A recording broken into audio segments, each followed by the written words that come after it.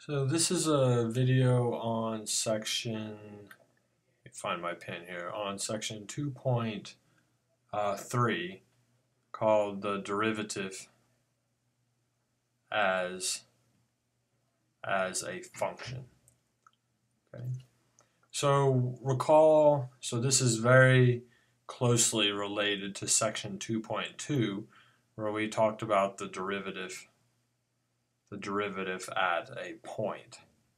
So let's take a look at what we did, just a quick recap of section 2.2, the derivative at a point. Remember what we had done, we had a function f of x, and a particular value a was given, okay? And this is our x-axis and our y-axis.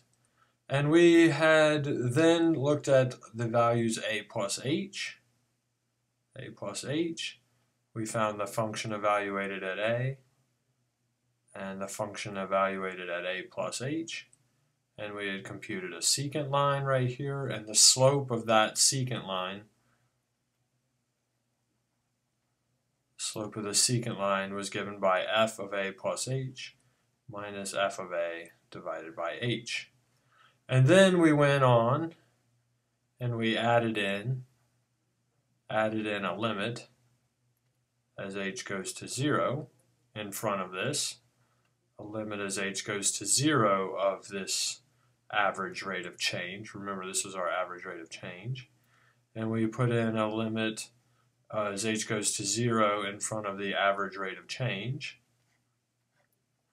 And we called that quantity with the limit f prime of a. This was our derivative. This is the derivative of the function f of x at the point x is equal to a.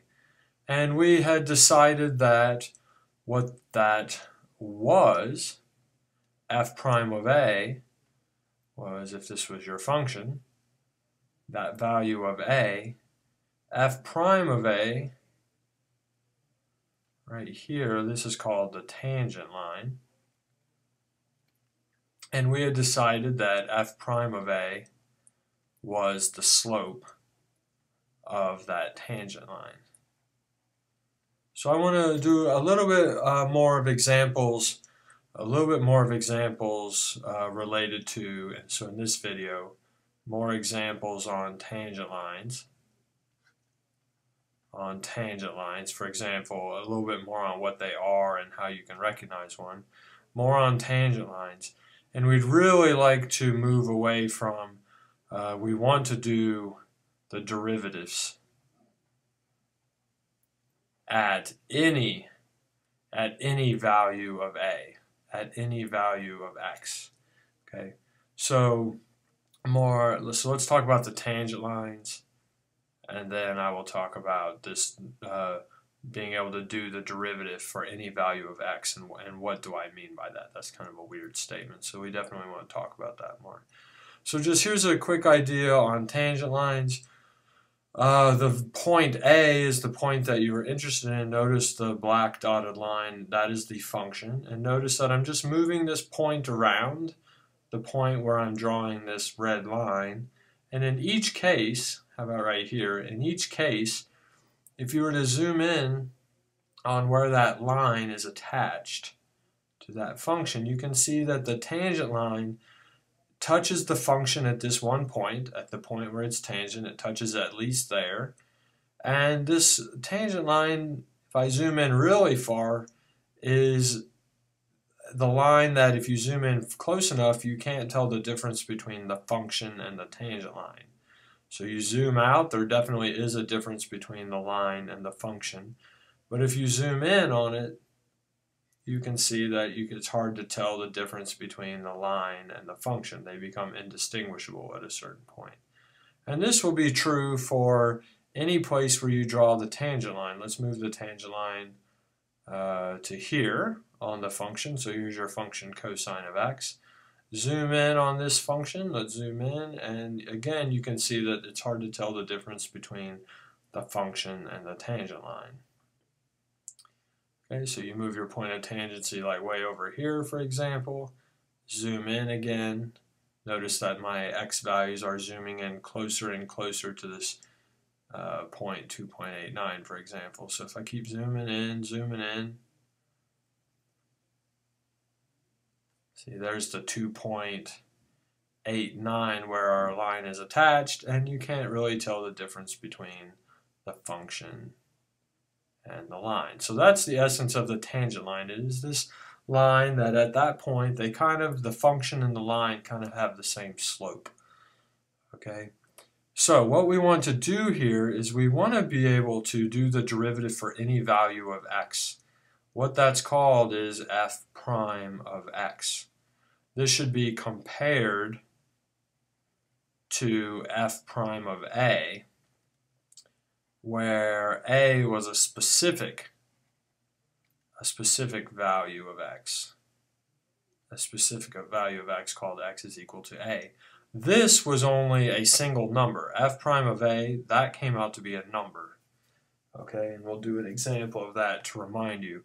F prime of x, what we mean by this, the answer here, this will be a function of the variable x. Okay, so let's take a look here, and then we'll come back to the plot in just a second to compare our answers to the plot at hand. But let's take a look here. If I gave you the function f of x is equal to x squared, this is an example we did from section 2.1. Okay. Oh, I'm sorry, from 2.2. And you picked the specific a value, and I asked you to find f prime of a, where a is equal to 1 in this case. What did you have to do? You had to compute the limit as h goes to 0 of f of 1 plus h minus the function evaluated at 1 divided by h. Okay? And you worked this out, and you got the limit as h goes to 0 of 1 plus h squared. That turned out to be 1 plus 2h plus h squared, minus the function evaluated at 1 was 1, that was 1 squared. And then you got h, and then this simplified to the limit as h goes to 0. It simplified to 2 plus h. Okay, and then when you did the limit, you got 2. Notice that f prime of 1 is a number. The derivative at a point will come out to be a number. In this case, that number is 2. If I asked you to do the same thing, and I said for the same function, change the point, a to be 2, you would have to find f prime of 2. Right? You would then just have to go through the same process. The limit as h goes to 0, you would do 2 plus h minus f of 2 divided by h, and you would repeat all the steps, and you would find that your number comes out to be 4. So f prime of 2 comes out to be a number that's 4. You should try that. Okay? If I then did the same function, this gets kind of old after a while, but if you change a to be, say, equal to 4, you would then have to find f prime of 4 is the limit as h goes to 0. F of 4 plus h minus f of 4 divided by h. And you would repeat the steps from over here, and you will get that your answer will be 8, which is a number, and you should check that. But notice that in each case, by changing the value a and keeping the function the same, we're keeping the function the same in each case, all we're doing is just changing the a value. All that's changing is the number a here. We haven't really done anything new. It's just the same process. So rather than compute f prime of a for a value of a at a time, meaning that for every time you change the a, don't redo the limit problem, right? What we want to do is we want to, new to section 2.3, we want to find f prime of x equal to the limit as h goes to 0, f of x plus h minus f of x divided by h, where the value of x that you're choosing is any value. Don't choose the particular value of a and put that in. Just leave the variable x, leave the value of a unspecified and leave it a variable x. Okay, so for example, let's take a look here. F of x, if f of x is equal to x squared, and I want you to find f prime of x. Well, we're going to compute the limit as h goes to 0, f of x plus h minus f of x divided by h, and let's just follow our nose for a little bit and just try this problem and see what we get. Limit as h goes to 0, you'll get x plus h squared because our function is x squared, so when you put in x plus h into this function you get x plus h squared, minus the function evaluated at x is x squared divided by h.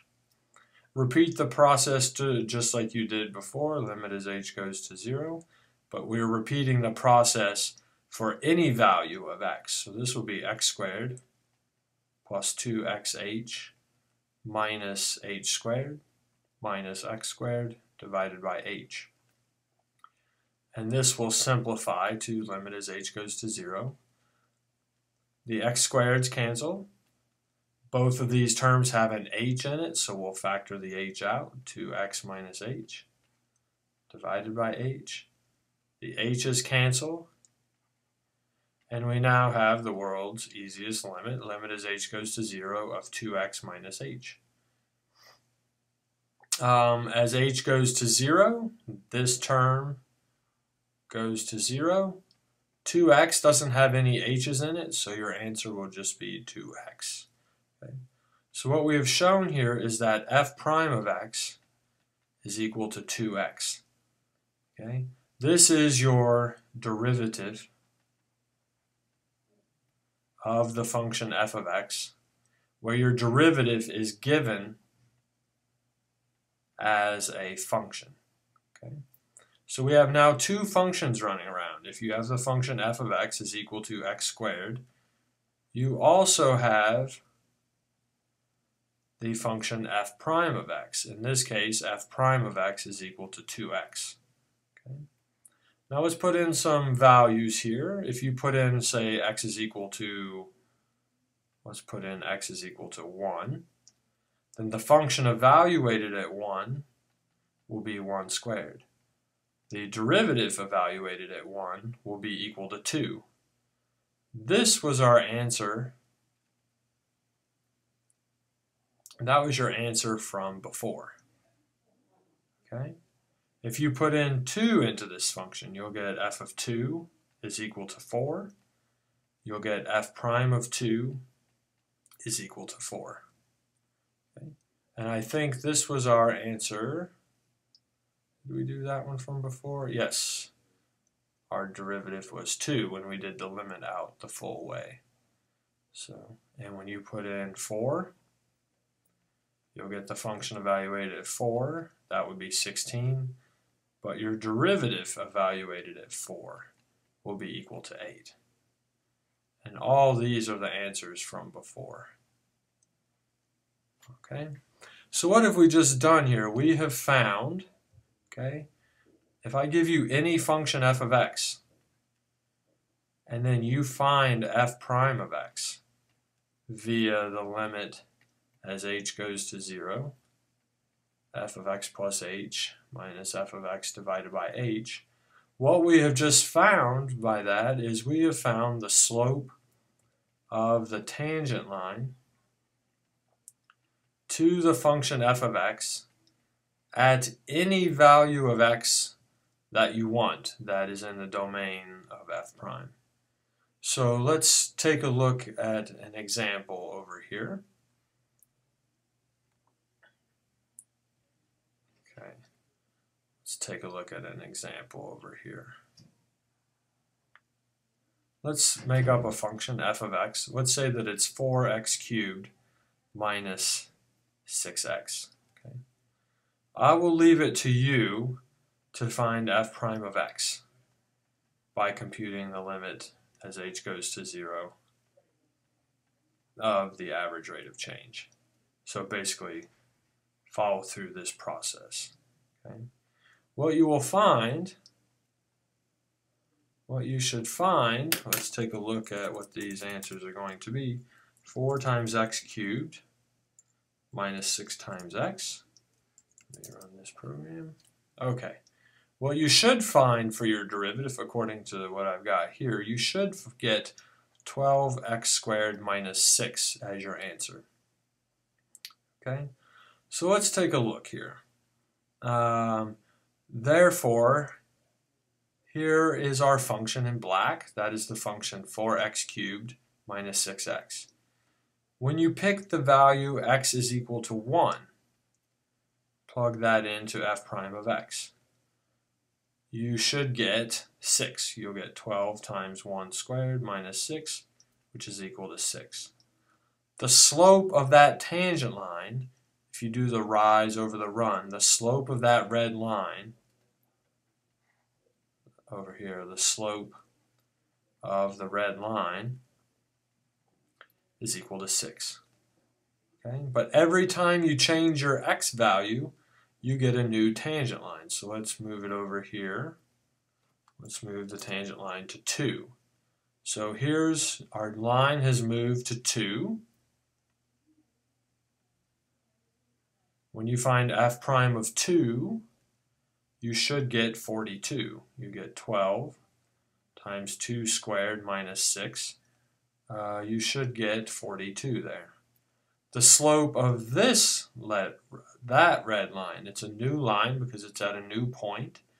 That line is more steeply sloped. It has a larger rise over run.